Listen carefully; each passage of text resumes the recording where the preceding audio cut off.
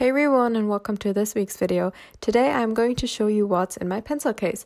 I already made a video at that last year, but since I got a new pencil case, I thought it would do an updated version of that.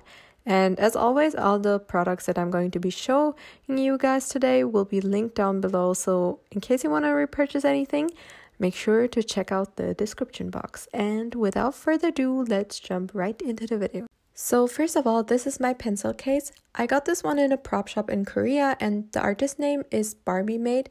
I really like this pencil case because first, it just looks super cute, and second, it is so soft, which means it can be perfectly used when you need to take a nap break during studying, or you just got another mental breakdown and want to start crying and hide your face because finals are coming up and you wasted your whole semester watching TikToks or binge eating just because you were too scared to start studying, so you kept on procrastinating. Same sis. Anyway, my takeaways are that I really like this pencil case and that I may or may not have shed some tears on it. Now let's move on to the keychains that I put on this pencil case. First of all, I have this bear charm, which is supposed to be used for an airport case, I believe, but I still put it on anyway, and it's really cute, and I bought this one from a Korean artist called Jin Illustration. And then I also have this heart-shaped charm with Hoshi's name on it, which I got from a fan slogan kit, I believe, and I also really like this charm. That's why I obviously put it on my pencil case.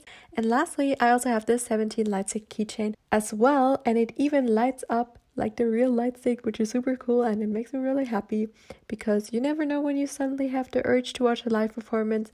And for more live feeling, I can even pop out my light stick to feel like I'm there rooting for them as well. And since I'm not in the library, I can easily do that because no one's gonna judge me, except for that one grandma that is watching me from her window every time she takes a smoke. But apart from that, I do really enjoy my study breaks, as you can see. Okay, sorry for all the interference with my lame jokes, but now I'm seriously going to show you guys what's in my pencil case because that's why you obviously clicked on this video. So this is how it looks like when I open up my pencil case. Very full because I have a problem with pens. But anyway, the first thing are binder clips, and I use them to hold my book pages or just to clip my notes together. And the next thing are my outliners. I really do like all the colors, so I tend to switch the ones that I have in my pencil case up depending on what notes I'm currently working on. And here are some swatches of my favorite colors. And then I also have this Wido, which one of my close friends got me, and so far it lasted me a long time and I don't see myself finishing it anytime soon, so thank you to my friend who gifted me this. And then occasionally I also keep some sticky notes in here because, as you can see, I really like to use them on my notes. I think it looks very pretty. And I also have this a peach ruler, which I got from a stationery store in Korea, and it is super cute. And next up are some gel pens. So I have this combined sarasa gel ink holder pen. I don't know what to call it, but basically it has 4 different kinds of ink in it, and I saw this when I was in Japan and I obviously couldn't resist on getting it, even though I already have a lot of gel pens and I really do not need any more. But nevertheless, I also have some regular sarasa gel pens. Here I also switch up the colors depending on what notes I'm currently working on. I also have page flags, and I guess that is quite self-explanatory why I use these. And then I also have some Pilot Juice gel pens, and I put this panda charm on my red one, but now it kind of looks a little creepy, but I still like it.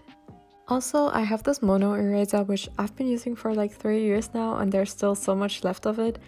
And then I also have a pencil, and this looks a little used, but it is a one-piece pencil, and I put this cap on it so it wouldn't mess up the inside of my pencil case.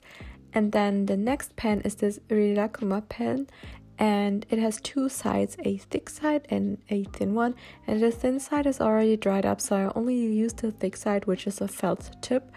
And as a study YouTuber, I obviously keep a brush pen in my pencil case as well, and this one is the Tombow Fudenosuke in heart tip.